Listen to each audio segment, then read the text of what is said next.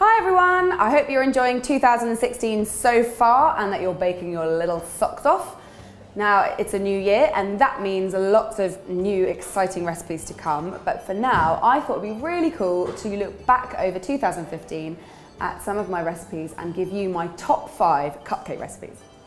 Number 5 is not actually a cupcake recipe, so I'm kind of cheating with this, but it is an essential part of many delicious cupcakes, and it is my Swiss meringue buttercream recipe. What I love about this icing is that it's just a few really simple, humble ingredients put together in the right way to create the most brilliant 5-star VIP luxury icing for your cakes and cupcakes.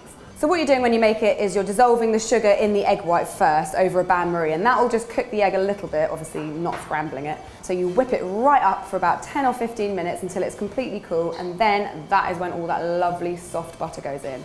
And then that's the base of your Swiss meringue buttercream. You can add the flavour, you can add vanilla, you can add some chocolate. I sometimes add peanut butter or a Biscoff spread.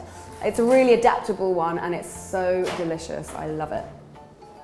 So that's number 5, my Swiss meringue buttercream, and at number 4, it's a classic combination, which is chocolate and peanut, and it's my peanut butter cup cupcake.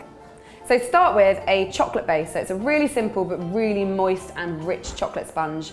That's the chocolatey part of my Reese's Buttercup cupcake. And the best bit about a peanut butter cup is the filling, and so this cupcake definitely needed to have a peanut buttery filling. I just put some smooth peanut butter and some icing sugar into a food processor and blended it, and it tastes almost exactly the same as the filling of a buttercup. Then I topped it with a really smooth peanut butter buttercream and then chucked a load more chopped chocolate on the sides for a bit more chocolatey goodness.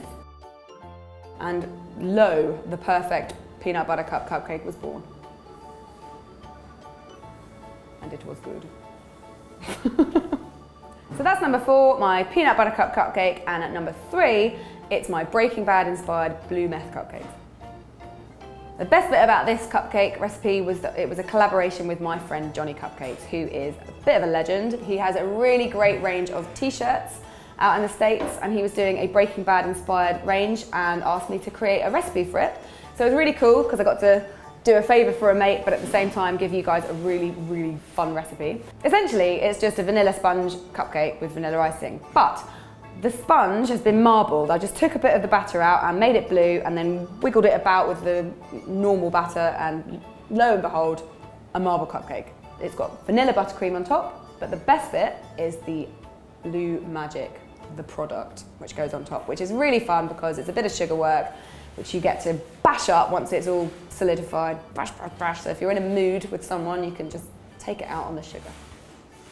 So that was number 3, my Breaking Bad blue meth cupcakes, and at number 2, one of the best cupcakes in the world, it is the s'mores cupcake. So s'mores are obviously everyone's favourite campfire treat, and I made a s'mores brownie a couple of years ago, which like knocked my socks off, and I love it, and you guys seem to love it too. So a s'mores cupcake was always going to be born. Essentially, it is a combination of 3 of the best things in the world: a buttery biscuit base, then there's a really nice chocolate sponge, which is fairly simple but really, really delicious. But the best bit of this whole cupcake is the marshmallowy meringue icing, which is one of my favourite icings to make and eat.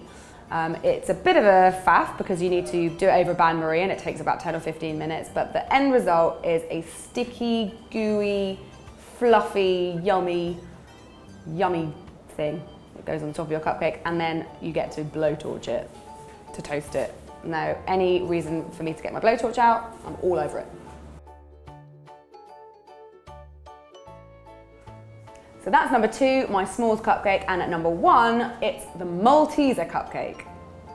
I put this at number 1 because I get a lot of visitors in the shop and a lot of people get in touch with me and they tell me that they've made this and that for my channel, but by far the most popular one is Malteser cupcakes. I even get sent Malteser cupcakes in the post.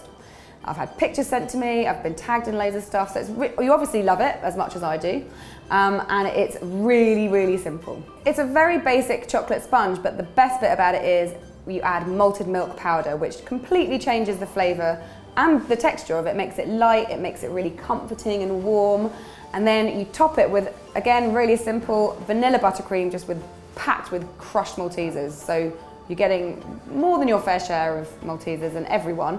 But then the best bit is you put Maltesers on the top so you can eat them one by one and then just shove the rest in. So that's number 1, my Malteser cupcake, and that rounds off my top 5 cupcake recipes from 2015. And if you've got a favourite recipe you'd like me to know about, then pop it in the comments box below. And don't forget, I love seeing what you guys make from my channel. So if you've made anything you'd like me to see, then hashtag Cupcake Jemma on Twitter or Instagram and I'll have a little look. I'll be back next week. Don't forget you can subscribe to my channel, so if you haven't already, you should do that. And I'll be back next week with a recipe for you guys. And until then, happy baking!